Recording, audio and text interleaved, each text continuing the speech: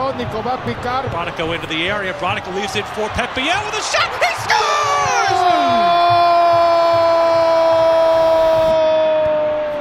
And now a breakaway here for Charlotte. It could be a 2-on-1. Brandt Bronico charging forward. Here's Brandt Bronico. Bronico to Pep Biel! Bullseye! Against the run of play. Charlotte FC have taken the lead at Audi Fields. It's another team goal for Charlotte FC. A wonderful run forward by Brandt Bronico. And then what's even more impressive is the way he picks his head up and spots the runner Pep Biel. Patrick Argeman, selfless in the dummy, leaving it on the platter for Pep Biel. And Biel, of course, makes absolutely no mistake.